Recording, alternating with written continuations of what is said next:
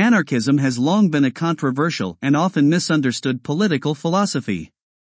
Some view it as a radical ideology that seeks to overthrow the established order, while others see it as an unrealistic and utopian dream. But what exactly is anarchism, and is it really a form of political utopianism?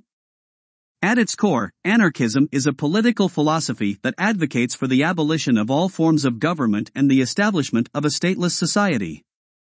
Anarchists believe that government, by its very nature, is a source of oppression and domination, and that true freedom and equality can only be achieved through the complete abolition of all forms of authority. But is this vision of a stateless society truly a utopian dream, or is it a viable political alternative? Critics of anarchism argue that without a central authority to maintain law and order, society would quickly descend into chaos and violence. They point to historical examples of anarchistic societies, such as the Spanish Civil War and the Paris Commune, which they claim were characterized by anarchy and lawlessness. However, anarchists argue that these examples were not truly anarchist societies, but rather flawed attempts at creating such a society within the context of a larger state.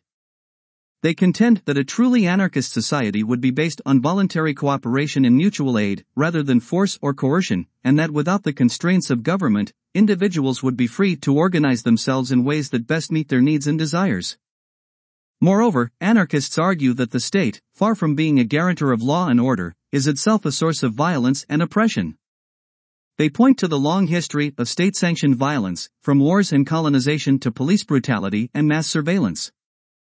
Anarchists argue that without the power of the state to legitimize and enforce violence, individuals would be less likely to resort to it in their daily lives.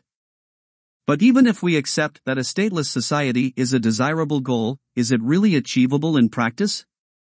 Critics of anarchism argue that human nature is inherently selfish and competitive, and that without the constraints of government, individuals would inevitably turn on each other. But anarchists counter that this view of human nature is overly pessimistic and ignores the many examples of cooperation and mutual aid that occur in everyday life, from neighborhood watch groups to community gardens. In the end, whether anarchism is a form of political utopianism or a viable alternative to the current political order is a matter of debate. What is clear, however, is that anarchism challenges us to question our assumptions about power, authority, and the nature of society itself.